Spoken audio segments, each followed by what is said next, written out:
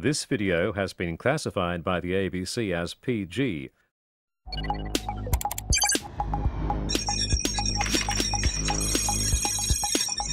Meet Mdma, or methylene dioxymethamphetamine, the chemical used in the street drug Ecstasy.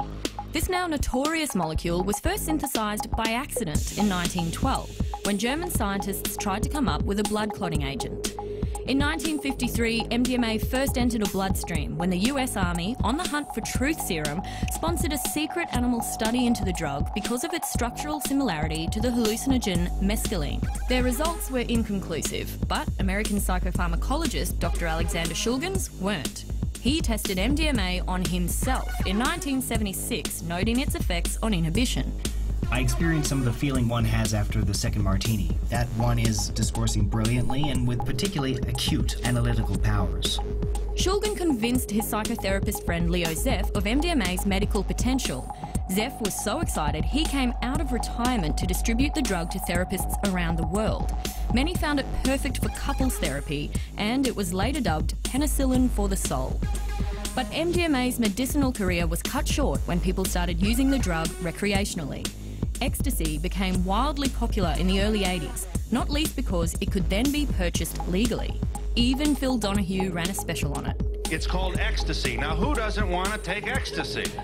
But Mdma fell victim to Ronald Reagan's war on drugs. In 1985, the US Drug Enforcement Agency made an emergency move to ban it, saying it had a high potential for abuse and no medical use, full stop. Most countries followed suit, even as the World Health Organization urged them to facilitate research on this interesting substance. As an illicit drug, Mdma has been consumed in enormous quantities. It's been implicated in a number of high-profile deaths, complicated by the fact that not all pills sold as ecstasy actually contain Mdma. Meanwhile, doctors have continued their campaign to have the drug approved for research. In 2002, a study falsely linked Mdma with brain damage similar to Parkinson's disease. It turned out there'd been a labelling error in the lab. Test monkeys had been given speed by mistake. Later research found Mdma reversed symptoms of Parkinson's disease in mice, though long-term use is thought to adversely affect serotonin production and memory.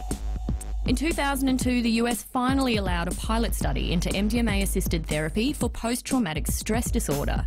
It concluded that patients, including veterans of the Iraq War, were helped tremendously. Other studies, including one at the Harvard Medical School, have shown the drug's potential to help victims of violent crime or patients with incurable diseases deal with their trauma and anxiety. Mdma, the party drug which longs to lead a straight life.